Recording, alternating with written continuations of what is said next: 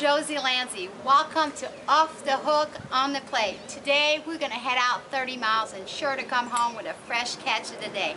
Then we're going to come back here and create yet another Off the Hook recipe. So let's get fishing so we can get cooking. We're here. It's a little bit choppier than we thought, but that's not going to stop us. We got plenty squid and sardines, and we got live pinfish, so we're ready to fish. Let's get fishing. It's run of the day, but it's a little small, so I'm going to put that one back. You can always count on the grunts. I guess we're bringing home fresh catch of the day today. Oh, we got a few grunts going on here. Nice size one. Not bad to start. I'm going to send down a little pinfish here and try to get me a grouper keeper this time. Take a look at this. Nice little red, but it's too small, so we got to put it back. Nice gag here. What do you got there? Nice gag. Oh, look at that. Another gag. I want to measure that one. This is too small over here. Got to send it back. Well, it finally died down. We caught a lot so far, so we're going to reposition and see if we can catch a little bit more.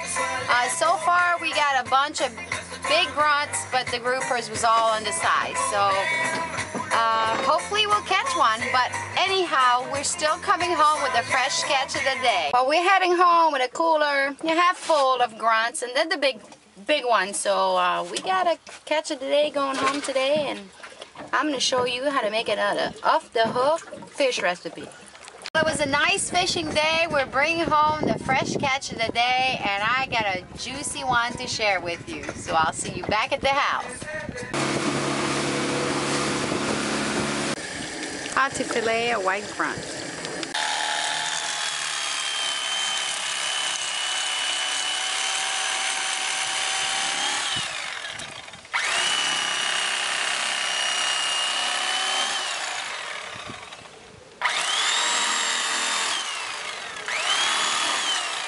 Okay, after you have actually removed the fillets off the fish and the skin and the rib cage is removed, you always have one final step to check. Most of the fish where you see this darker line here also have bones about halfway down. You can feel them.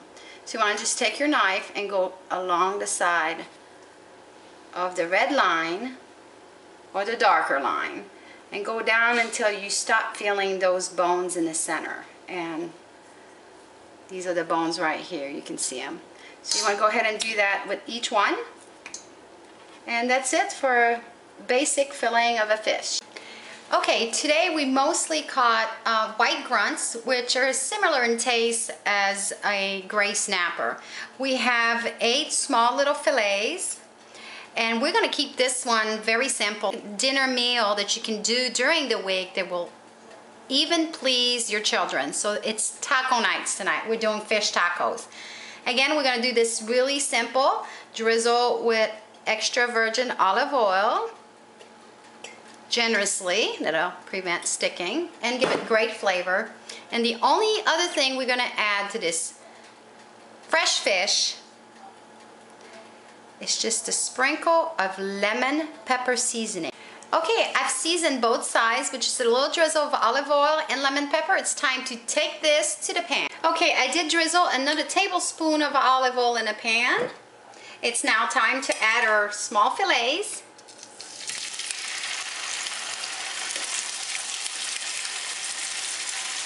Hear that sizzle? That's exactly how hot you want your pan to be for these little fillets, and it will only take a couple minutes on each side. This is super quick. Okay, it literally took only a couple minutes with these small fillets, and let me remind you that all my fish dishes, even though there are local fish mostly caught, that you can always substitute. Let's flip these over. And you can always use an indication that it's time to flip it over when it's white all the way around. Perfect, see? Beautiful. These are going to be perfect for our fish tacos. Okay, on a small tortilla shell, the first thing you want to do is add approximately a tablespoon of your favorite salsa. Next, you want to add a few small fillets. This fish is so tender that it's literally coming apart. Look how beautiful it is. So you want to put a few pieces of the fillet, like so. Look at that. Next thing, and this is completely optional, I like to add a little cilantro. Cilantro goes really well with citrus and salsa and goes really well with fish. The next thing is to add a couple tablespoons of your favorite coleslaw. It could be your homemade coleslaw or it could be a store-bought coleslaw. It's whatever you prefer. Fold over your tortilla shell. I like to put a little toothpick to keep it closed. And I like to serve this with sweet potato fries. For some reason, this goes very well with it. And voila, my 1, 2, 3 fish tacos. I guarantee you're gonna love these. Thanks for joining me this week. I had a blast, and I'll see you next week for another Off the Hook, On the Plate recipe.